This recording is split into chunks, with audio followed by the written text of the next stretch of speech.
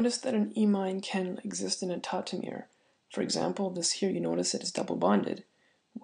Well, you can actually turn this double bond off, move it to this bond, and you'll notice that once you've moved this bond here, right? Once you've moved this bond here,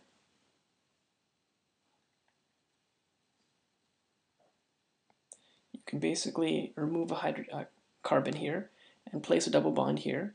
And once you place a double bond, you can move this bond up back here, and you get the enamine. Or the enamine, you can take the enamine, move this bond here, place it there, and you can push this bond right back. You can push this bond right back out and make a hydrogen bond. So this will be the imine formation.